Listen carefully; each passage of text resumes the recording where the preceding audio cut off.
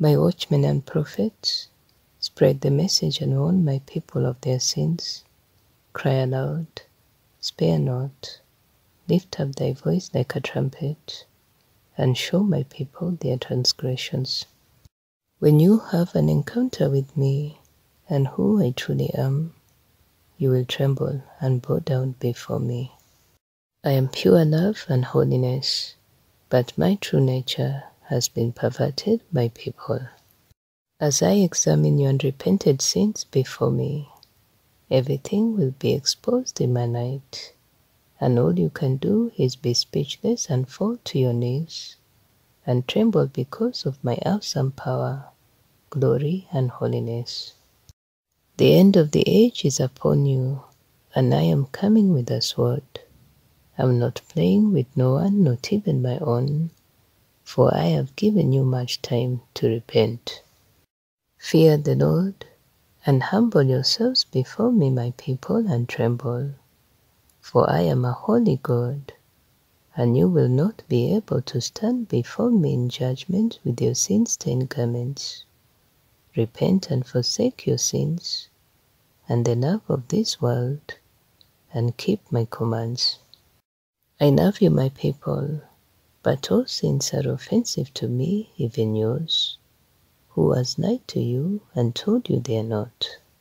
My wrath and anger burns, and will not spare anyone that has not forsaken their sins, and have ignored my warnings and commands time and time again, of walking in obedience and holiness. And many, many of my own are guilty of this. For it is a fearful thing to fall into the hands of the living God. Yes, even for my own, I am a consuming fire. What will it take, my people, to wake up from your sins? You're still in your slumber, and time has come to an end.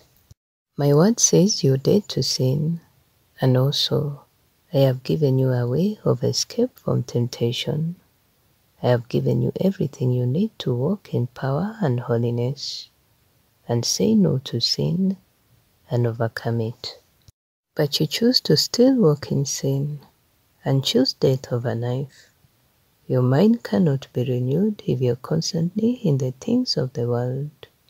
You're weak and defeated by your sins, because you do not obey my commands.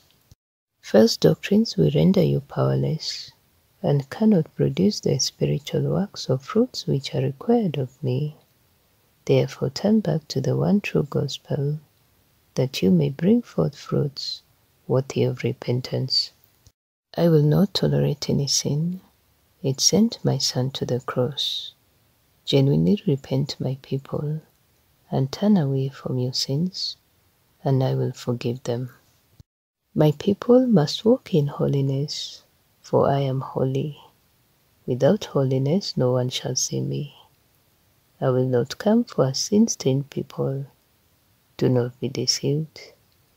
It is time for you to choose who you will serve, says the Lord.